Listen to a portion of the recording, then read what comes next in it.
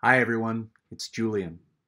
You're never too old for bedtime stories, so tonight we're going to be reading chapter 13 of The Lion, the Witch, and the Wardrobe by C.S. Lewis.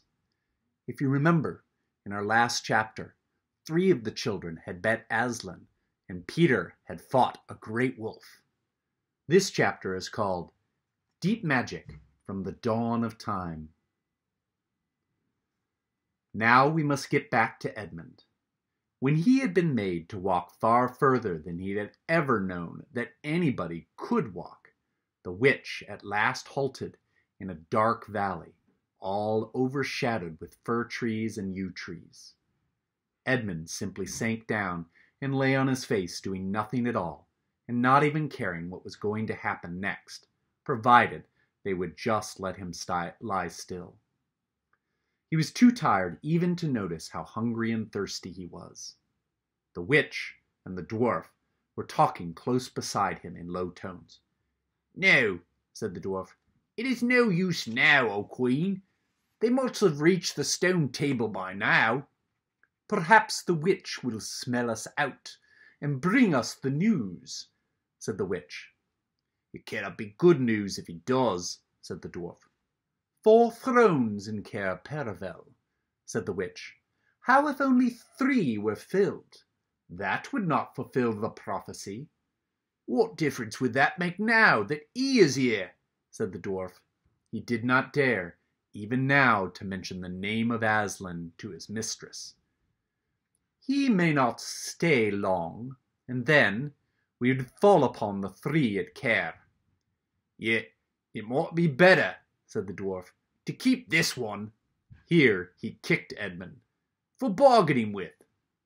"Yes, and to have him rescued," said the queen scornfully. "Then," said the dwarf, "we had better do what hath to be done." "I would have liked to have done it at the stone table itself," said the witch. "That is the proper place. That is where it has always been done before."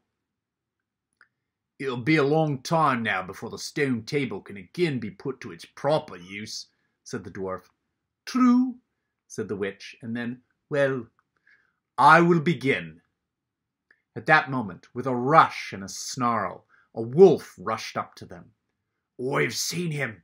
They're all at the stone table with him.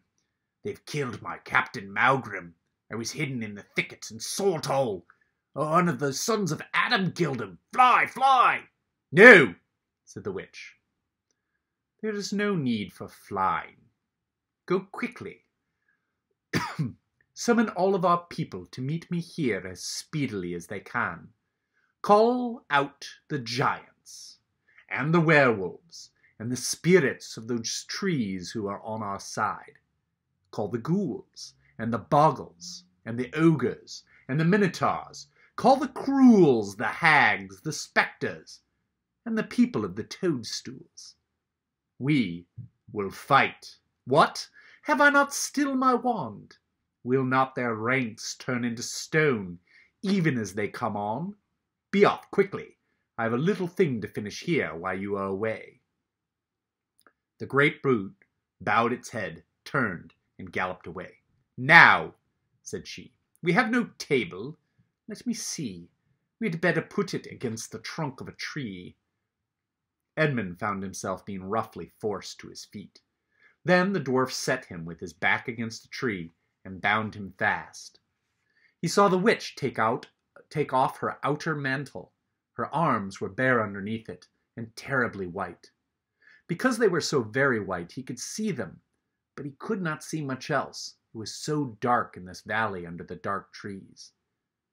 "Prepare the victim," said the witch, and the dwarf undid Edmund's collar and folded back his shirt at the neck. Then he took Edmund's hair and pulled his head back so that he had to raise his chin. After that, Edmund heard a strange noise. Whizz, whizz, whizz. For a moment he couldn't think of what it was. Then he realized. It was the sound of a knife being sharpened. At that very moment, he heard loud shouts from every direction, a drumming of hooves and a beating of wings, a scream from the witch, confusion all around him. And then, He found he was being untied. Strong arms were round him, and he heard big, kind voices saying things like, "Let him lie down. Give him some wine. Drink this. Steady now. You'll be all right in a minute." Then he heard the voices of people who were not talking to him but to one another, and they were saying things like, "Who's got the witch? I thought you had her. I didn't see her after I knocked the knife out of her hand. I was after the dwarf. Do you mean to say she's escaped? Oh, a chap can't mind everything at once. What's that? Sorry, it's only an old stump."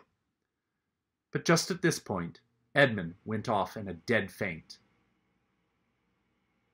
Presently, the centaurs and unicorns, and deer and birds, they were of course the rescue party which Aslan had sent in the last chapter, all set off to go back to the stone table, carrying Edmund with them. But if they could have seen what happened in the valley after they had gone, I think they might have been surprised. It was perfectly still, and presently the moon grew bright. If you had been there, you would have seen the moonlight shining on an old tree stump and on a fair-sized boulder. But if you had gone on looking, you would have gradually begun to think that there was something odd about both the stump and the boulder. And next you would have thought that the stump did look remarkably like a little fat man crouching on the ground. And, if you had watched long enough, you would have seen the stump walk across to the boulder, and the boulder sit up and begin talking to the stump. For in reality, the stump and the boulder were simply the witch and the dwarf. For it was part of her magic that she could make things look like what they aren't, and she had the presence of mind to do so at the very moment when the knife was knocked out of her hand. She had kept hold of her wand, so it was kept safe too. When the other children woke up next morning, they had been sleeping on piles of cushions in the pavilion. The first thing they heard from Mrs. Beaver was that their brother had been rescued and brought into camp late last night. And it was at that moment with Aslan. As soon as they had breakfasted, they all went out, and there they saw Aslan and Edmund walking together on the dewy grass, apart from the rest of the court. There is no need to tell you, and no one ever heard, what Aslan was saying, but it was a conversation which Edmund never forgot. As the others drew near, Aslan turned to meet them, bringing Edmund with them. "Here is your brother," he said, "and there is no need for a talk to him about what is past." Edmund shook hands with each of the others, and said to each of them in turn, "I'm sorry." And everyone said, "That's all right." And then everyone wanted very hard to say something which would make it quite clear that they were all friends again, something ordinary and natural. And, of course, no one could think of anything in the world to say. But before they had time to feel really awkward, one of the leopards approached Aslan and said, "Sire, there's a messenger from the enemy who craves audience." "Let him approach," said Aslan. The leopard went away and soon returned, leading the witch's dwarf. "What is your message, son of earth?" asked Aslan. "The Queen of Narnia and Empress of the Lone Islands desires a safe conduct to come and speak with you," said the dwarf, "on a matter which is as much to your advantage as to hers." "Queen of Narnia, indeed," said Mr. Beaver. "Of all the "Peace, Beaver," said Aslan. "All names will soon be restored to their proper owners. In the meantime, we will not dispute about them.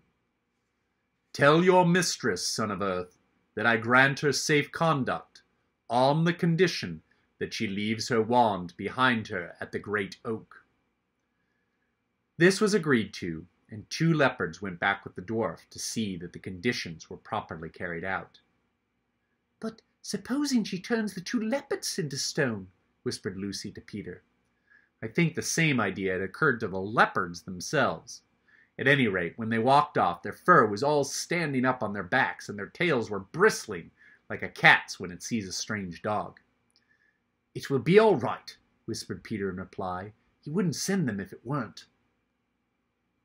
A few minutes later, the witch herself walked out on the top of the hill, and came straight across and stood before Aslan. The three children who had not seen her before felt shudders running down their backs at the sight of her face, and there were low growls among all the animals present. Though it was bright sunshine, everyone felt suddenly cold. The only two people present who seemed to be quite at their ease were Aslan and the witch herself.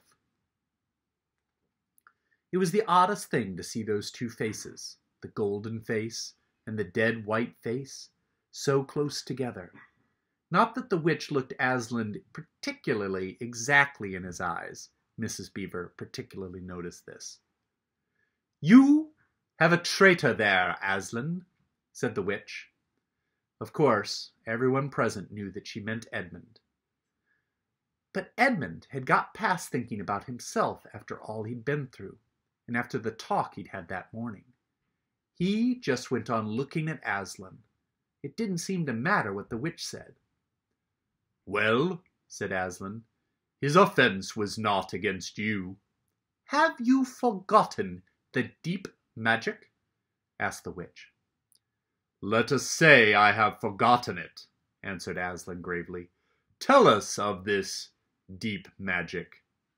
"Tell you?" said the witch, her voice growing suddenly shriller. "Tell you what is written on the very stable of stone which stands beside us? Tell you what is written in letters deep as a spear is long on the firestones of the secret hill? Tell you what is engraved on the scepter of the emperor beyond the sea? You at least know the magic which the emperor put into Narnia at the very beginning. You know that every trader belongs to me as my lawful prey, and that every treachery I have a right to kill." "Oh," said Mr. Beaver, "so that's how you came to imagine yourself a queen, because you were the emperor's hangman, I see." "Peace, Beaver," said Aslan with a very low growl. "And so," continued the witch, "that human creature is mine. His life is forfeit to me. His blood is my property." "Come and take it then," said the bull with the man's head in a great bellowing voice. "Fool!"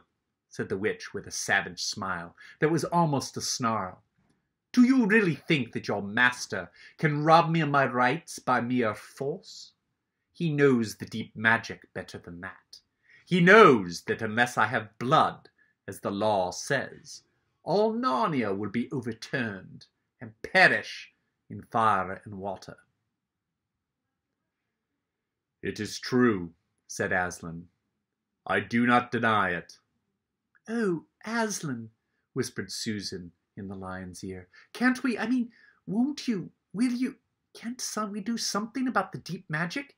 Isn't there something you can work against it?" "Work against the emperor's magic?" said Aslan, turning to her with something like a frown on his face. And nobody ever made that suggestion to him again. Edmund was on the other side of Aslan, looking all the time at Aslan's face. He felt a choking feeling and wondered if he ought to say something, but a moment later he felt that he was not expected to do anything except to wait and do what he was told.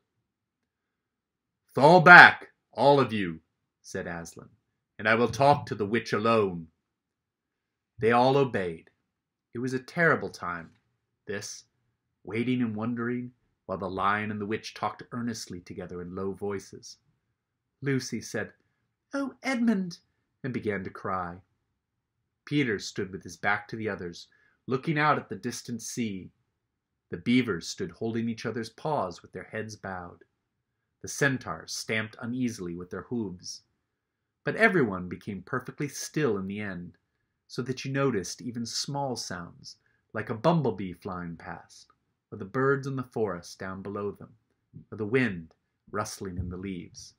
And still the talk between Aslan and the White Witch went on. At last they heard Aslan's voice. "You can all come back," he said. "I have settled the matter. She has renounced the claim on your brother's blood, and all over the hill there was a noise, as if everyone had been holding their breath and had begun breathing again, and then a murmur of talk. The witch was just turning away, with a look of fierce joy on her face, when she stopped and said, "But how do I know this promise will be kept?"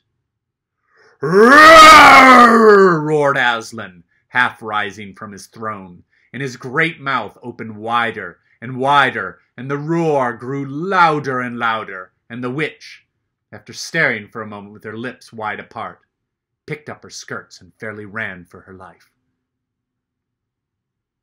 We'll find out what happens next tomorrow night. Good night.